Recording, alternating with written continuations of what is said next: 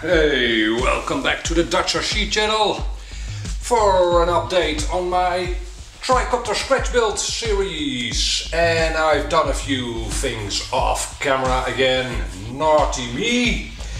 Yeah, well, as you can see, I put some tape on the rudders. That's not really important, of course, but... Hi Onyx. Hello. Hey. I have also... Onyx. I've also put control rods on the rudders, so they are now fully hooked up to the servos. They should work as it is.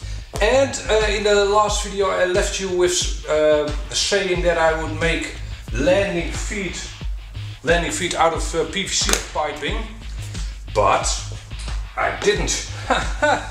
What? No, I used some spring wire,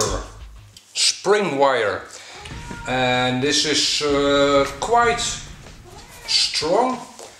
It looks a bit flimsy, but that's mainly because it has no grip whatsoever on this surface. It just slides all over the place.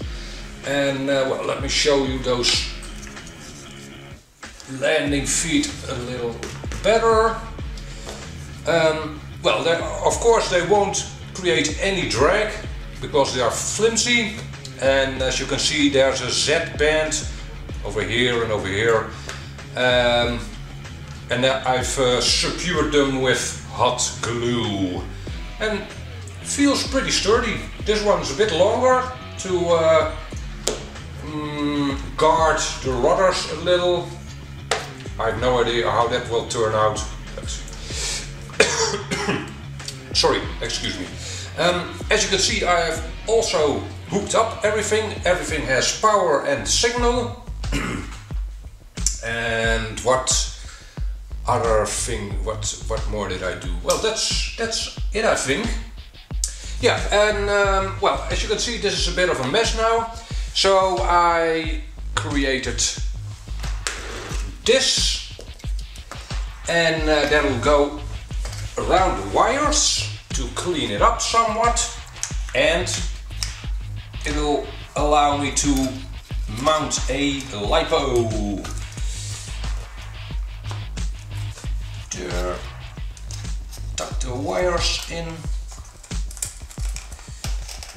There we go. It has a slot cut out at the front for the two ESCs. I could have made it a little longer, but this way I can feel the ESCs if they are running hot. And yeah, the last thing to do in building this thing is really attaching this. And well, why not just at least try that right now? I'm gonna strap it down just with some tape.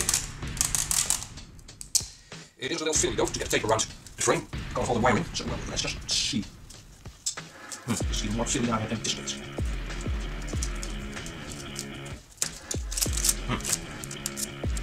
Wait, it's got to be that hot. Right, gotcha. There, it's now hung up on my hand. Great. There we go. And well, let's turn it over to see where I have space to run something through. Over here. Yeah, okay. Go on.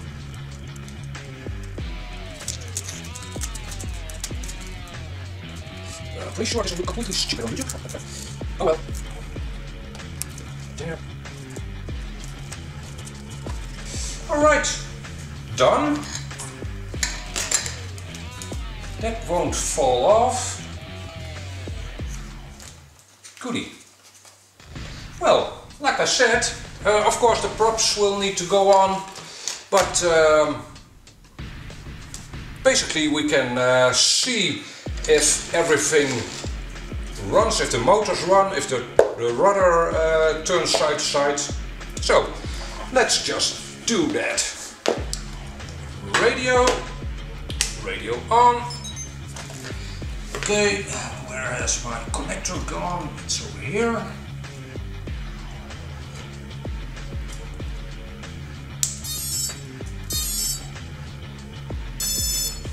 go.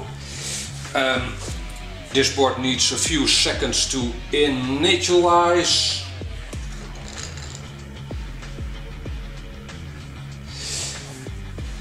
This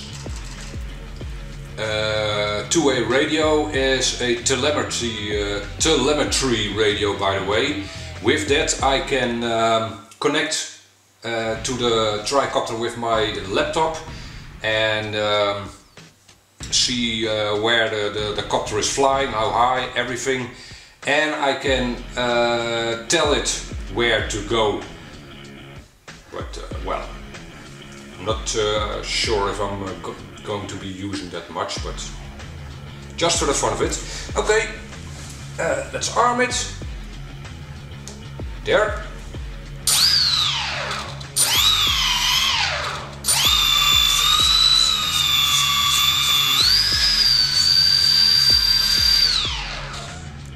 I'm gonna give the rudder a full deflection so you can see what the maximum deflection of it is.